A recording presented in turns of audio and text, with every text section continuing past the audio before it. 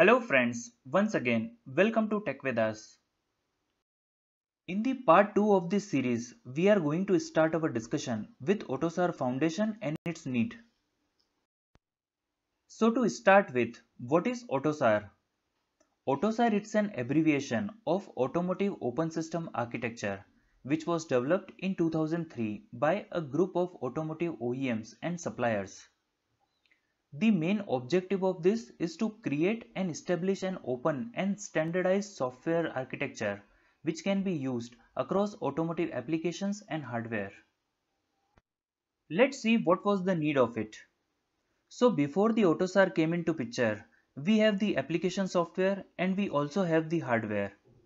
They are interacting with each other to fulfill the requirements. There is nothing wrong with this.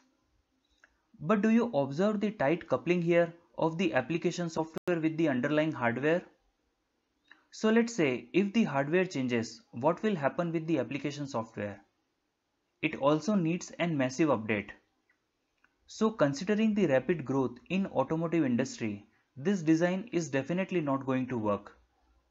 It has a huge development cost and also the cost will keep recurring from product to product.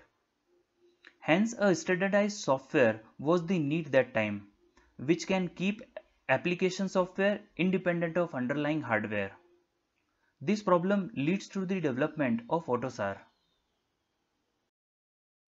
Now with this architecture, the application layer is completely decoupled with hardware and communicates with it via the standardized software components provided by the AUTOSAR.